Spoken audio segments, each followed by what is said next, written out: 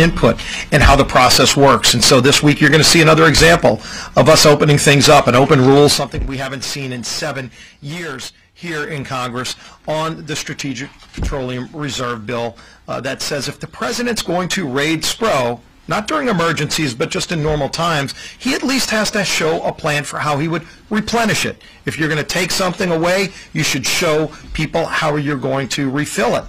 And what was interesting is that the president issued a veto threat on this bill yesterday.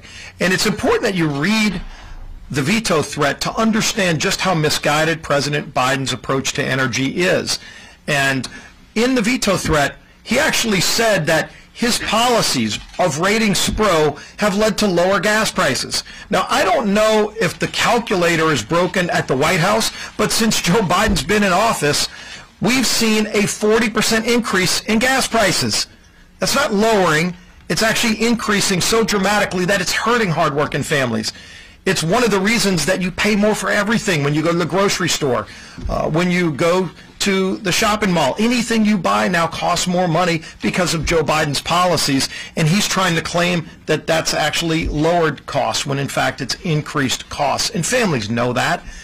They know if you have bad energy policy, it makes our country less safe. It's not like we're using less energy. We're actually using more energy. It's just now we become more reliant on foreign countries. There's no reason for that.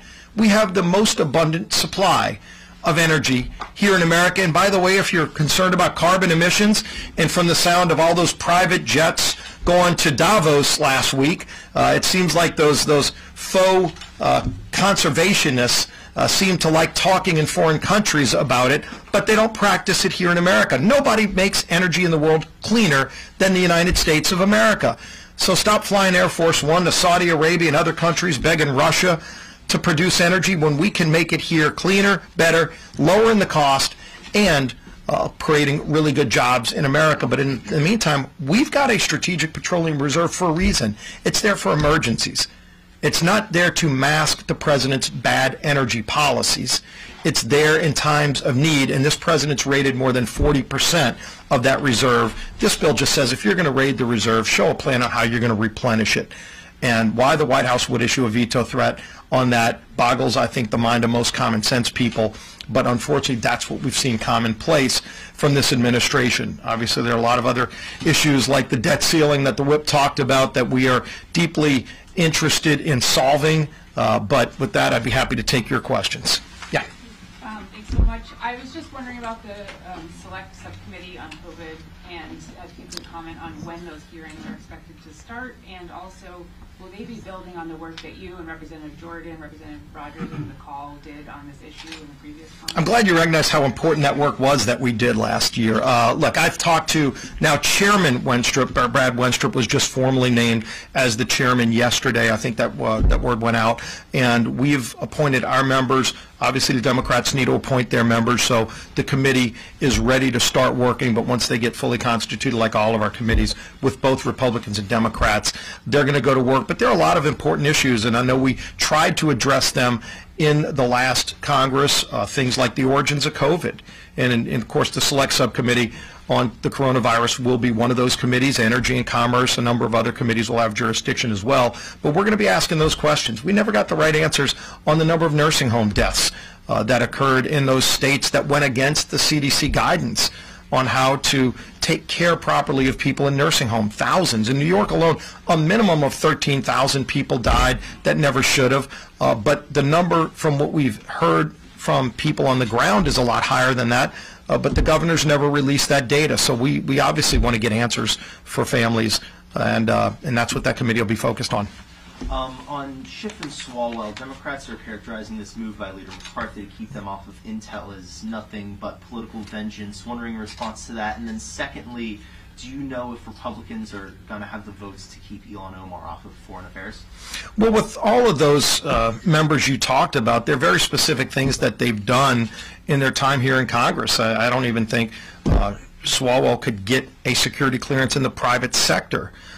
So why should he be on the Intelligence Committee? I mean, these committees are very unique in that they deal with our national secrets. They deal with very classified information. And if people have shown a propensity to either espouse anti-American, anti-Semitic views, do things that have put themselves in a compromised position, including lying about classified information. It raises serious questions, and again, those are very unique committees. You get access to a lot of classified information. There are a lot of members on the Democrat side that don't have those kind of conflicts, and I know the Speaker has urged Hakeem Jeffries to appoint people that don't have those conflicts. Are the votes there to keep Omar off of foreign affairs, though? Yeah, obviously. I mean, we'll see if they appoint her, but we have no intention of having them serve on those committees. Yeah. I was hoping Chairwoman Stefanik might be able to answer this with your intel background. The documents, classified documents, were found in Vice President Mike Pence's home. Are House Republicans planning to investigate that, or do you see a difference with how President Biden and Pence have handled their classified document situation? I think the facts are important here, and rather than reading this through the lens of the headlines, getting to the facts are important.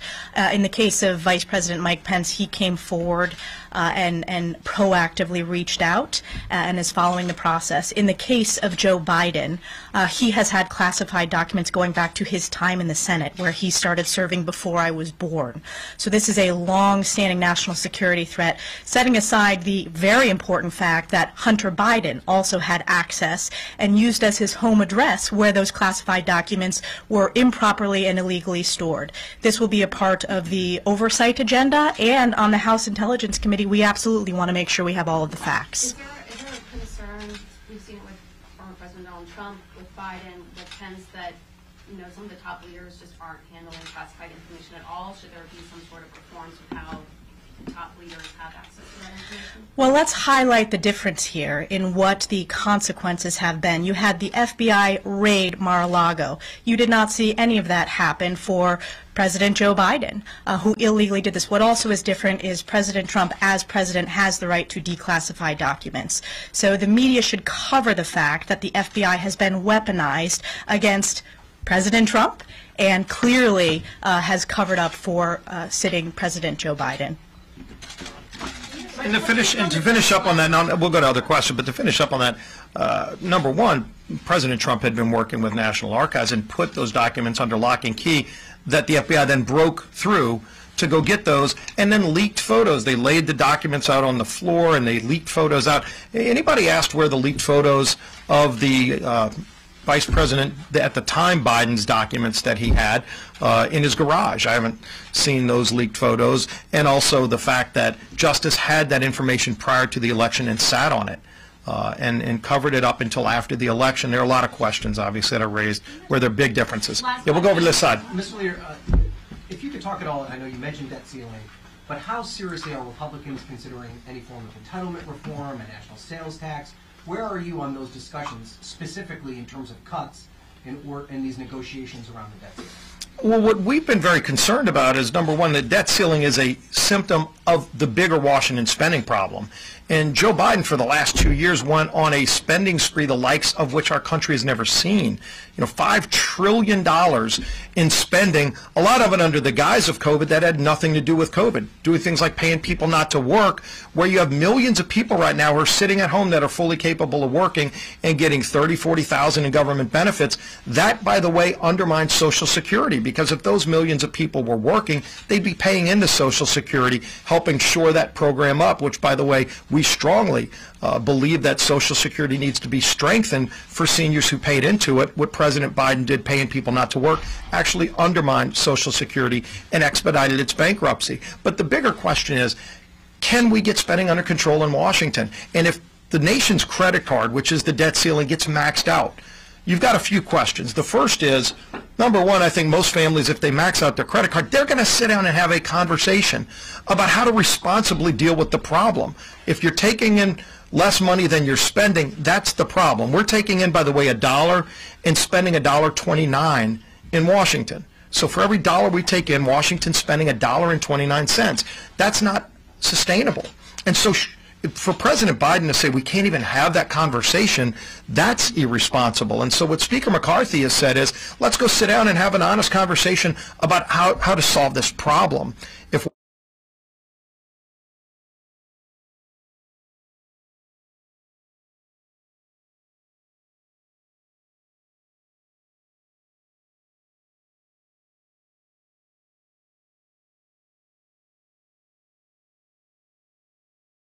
doesn't want to touch that waste. He wants to defend that waste because he just wants to raise the credit card limit so he can spend more money. That's not that's sustainable. That's not, by the way, how families deal with their own spending crises. So we're ready to fix this problem. We'll do one more. We'll do one more. Can you give us a quick floor update? Because there's been a couple bills that were supposed to come to the floor that haven't. Border Safety and Security Act, as well as Prosecutor Need to Prosecute Act. I mean, what's going on? Is this just growing pains of being the new majority, or is this going to be an ongoing issue? Well, one of the things you saw during the speaker's race is all of us, not just some members, because there was a universal agreement amongst Republicans that Washington's broken and we want to change the way Washington works. And so that's what the debate about the rules changes were, and frankly, we were in agreement on almost every change that was made. But one of the things you heard over and over again is members want to see regular order again. They want to see more bills go through committee. So some of those bills, look, we're going to be doing a big border security package that's going to go through the Judiciary Committee, through the Homeland Security Committee. They're just getting constituted. And so ultimately you'll see those bills go through the committee process.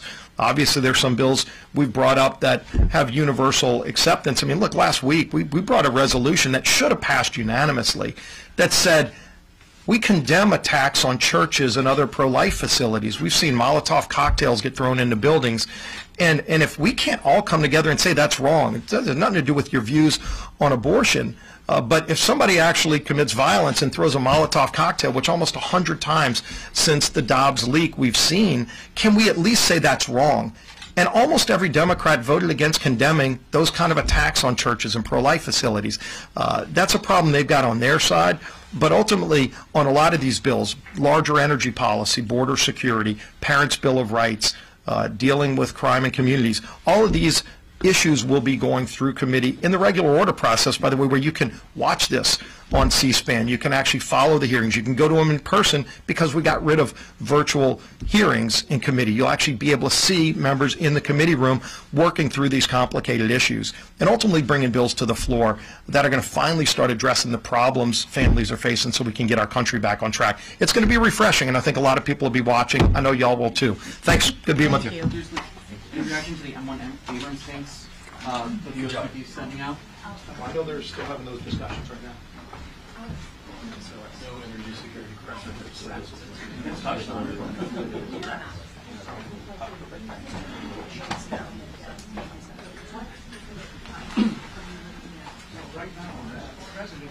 You have your help. How much are we going to be walking? A lot, probably. Right now, we're just going to go back to the Whatever it is, but you got to have those discussions. stuff off.